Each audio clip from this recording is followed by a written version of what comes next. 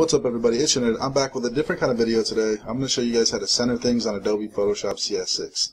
The first way is a little bit more complicated and it involves math or a calculator. Second way is probably the fastest and simplest way. So we'll go with the complicated way first. So you make sure your ruler is up, and then you go to View, New Guide, Horizontal. So since this one you have to do math, you go off of your image size.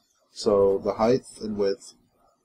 So height is 1080 pixels. Divide that by 2 because you want to cut it in half, and it's 540. So you take this and you move it so it is at 540. I don't know if you guys can see that, but that's 540. And then you want to do it again and do vertical. It's weird. You pick vertical and it wants you to do it the other way. You don't have to do it that way. You can type in the pixels right here.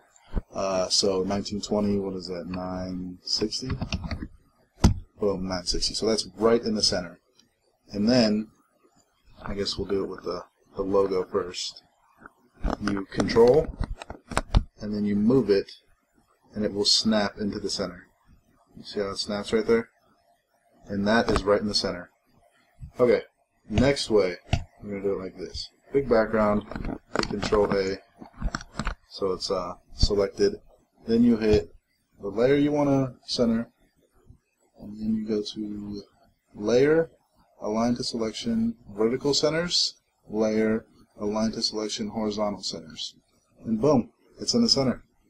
If you want to clear the guides you used, you go to View, Clear Guides. Thank you guys for watching. Have a good day.